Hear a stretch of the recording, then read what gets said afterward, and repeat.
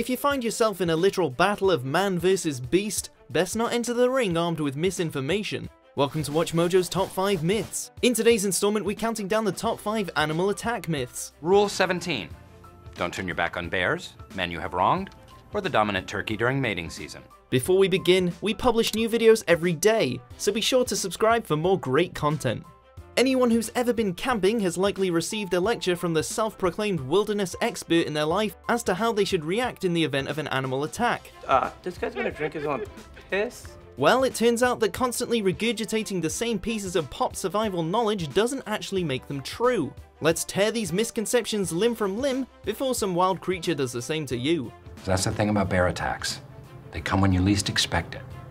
Myth number 5, just pee on a jellyfish sting. The familiar day-ruining sting of this alien-looking sea creature. You scream, frantically swim to shore, and then begin the ritual of writhing in agony. Then, sure enough, everyone starts offering you golden showers. Well, there's really only one thing you can do. What? What is it? You're gonna have to pee on it. Well, toxicologist Christopher Holstage at the University of Virginia has weighed in on the concept of urine as a jellyfish sting pain reliever, and guess what? He calls it worthless.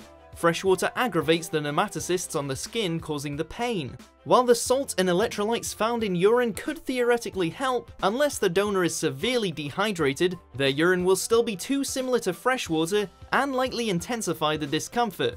Many suggest that salt water is the best readily available rinsing liquid.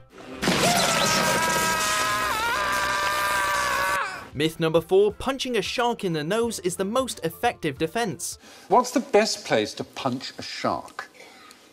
In a pub.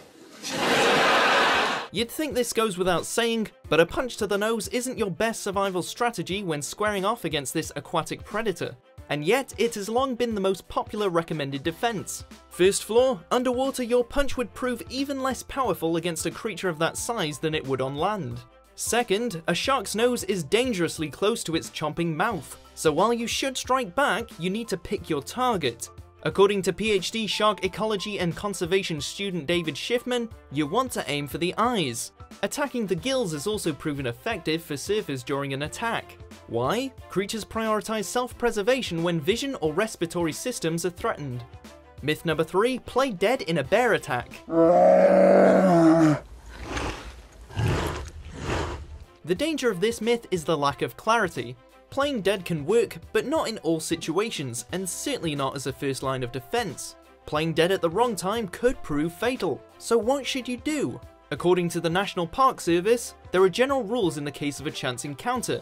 Make yourself known by talking calmly, avoid sudden movements or aggressive sounds, slowly move away, and if the bear advances, stop and make yourself appear large. If a brown bear attacks, play dead. If a black bear attacks, however, playing dead is suicide. If you can't get into the safety of your car, fight for your life.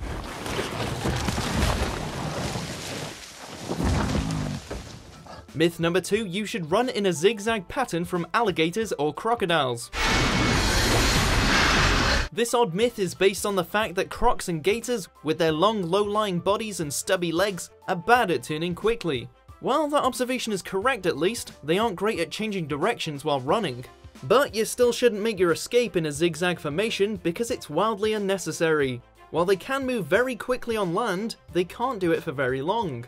Both species typically rely on lightning-fast strikes from a stationary position and rarely pursue any great distance on land. So if one of these two giant reptiles are coming for you, just run as fast and as straight as you can to put maximum distance between you and them. Quit hitting yourself! Quit hitting yourself! Quit hitting yourself! Myth number 1, suck the poison out of a snake bite. Television and film have rarely been so guilty in perpetuating such a ridiculously dangerous myth. Choose.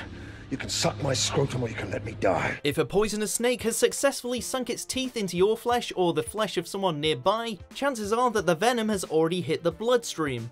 According to a 2002 study from the New England Journal of Medicine, sucking on the wound will not recover any of it. I got bitten by a snake!